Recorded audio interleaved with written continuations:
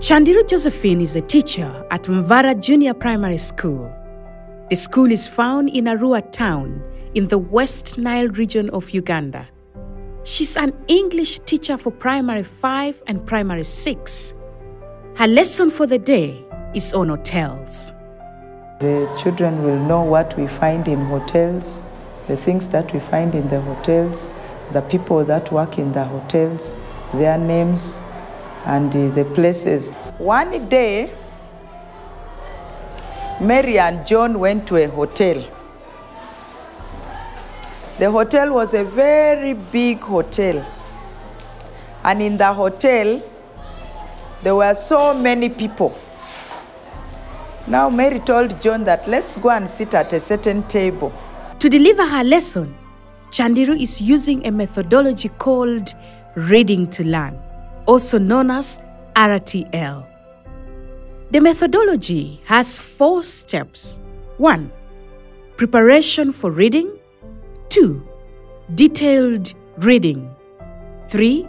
Intensive strategies. And 4. Joint reconstruction. The first step for RTL is preparation for reading. It's important because it prepares the child to know what text they are going to read. When they went at the table, the waiter and the waitresses came and they sat there and they asked for their order. In this step, the teacher either tells a story or gives a song or gives a short skit to prepare the child to become ready to read. Mary asked for chicken and chips. John asked for chicken and rice. Now the challenge came when they wanted to start eating. The food was served well, but when they wanted to start eating, they were asking for water to wash their hands. Then the waitress said, "But we have cutleries here. The fork and the knives are here. Why don't you use them?" After sharing the story of Mary and John at the hotel, Teacher Chandiru has completed step 1. The second step is detailed reading. It is important. It helps the teacher know the children who can read and the children who cannot read, so that the teacher is able to support those children. This is our story that we are going to read today. I'm going to read through the story, then later on we shall read together as usual. Is that okay? Yes. Okay. New hotel opens in Jinja. There was a lot of dance and celebrations at the official opening of Nile Hotel in the outskirts of Jinja town. After Teacher Chandiru reads out loud, she asks the students to read along with her. Can we begin? Are we ready? Yes. Fine. New hotel opens in Jinja.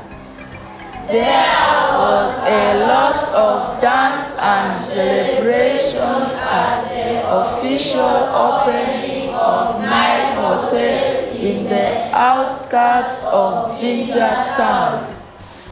Here, the teacher helps the students read words, especially those that the students may find difficult. And that part of support is called scaffolding.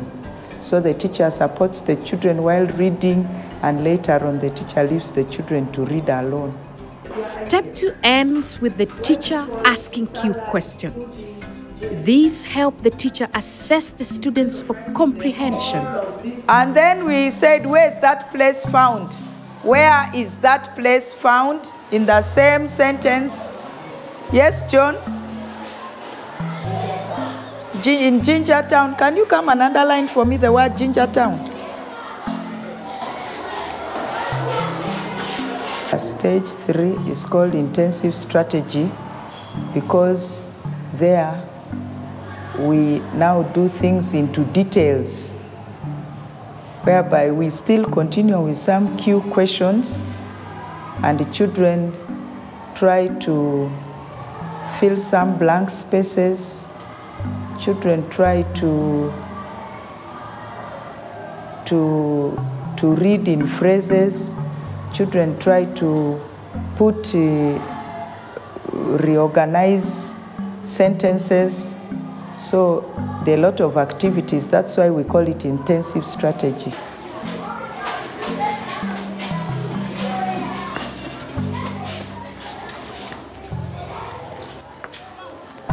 Okay.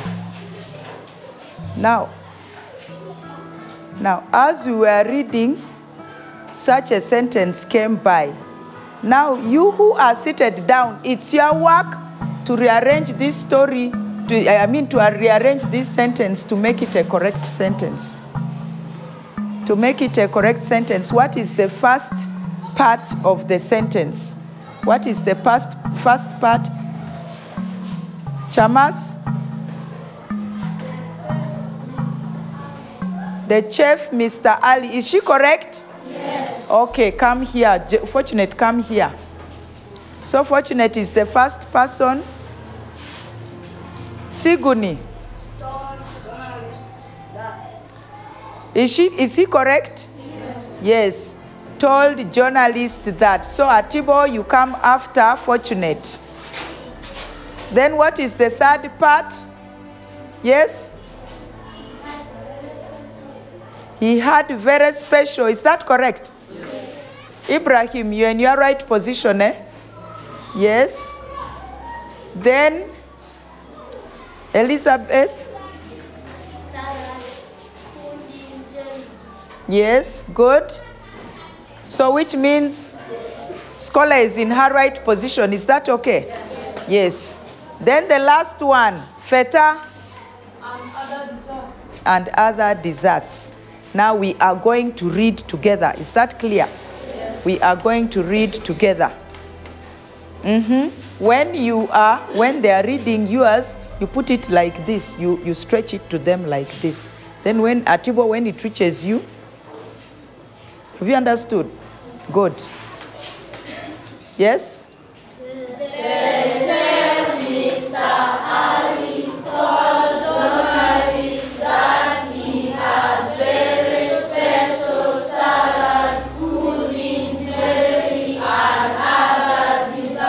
Thank you very much. Clap for yourselves. The last step of reading to learn for upper primary is joint reconstruction. This stage is important because it trains a student to write compositions. Under the joint reconstruction, we can pick phrases and try to reconstruct them.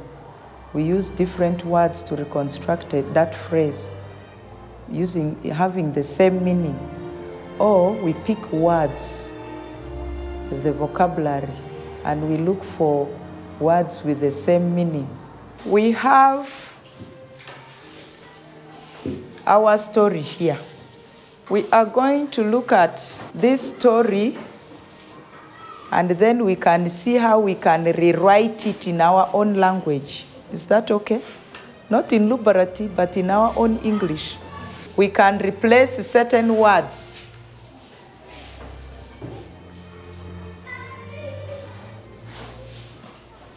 For example, what word can you use for waiters and waitresses? People who serve food in the hotel. Is there anybody who she's correct? There are people who serve food in the hotel. Is there something, can you make it shorter? Do you have an idea of making it shorter? Workers. Workers is broad, it's correct, but it's wide. Feta? People who serve meals. People who serve meals. It's the same as Elizabeth had said. Yes? Good. Servers. You can use the word servers, which means you have shortened waiter and waitresses, and you have only used one word, servers. Have you understood? Yes. Now, what do you call, how can we shorten breakfast, lunch, and supper? Yes? Meal. It is meals. Is that okay? And so, the English class ends with the students having learnt about hotels, the things found in hotels, the people that work in hotels, and the places found in hotels. They did all this while practicing their reading, writing, and vocabulary.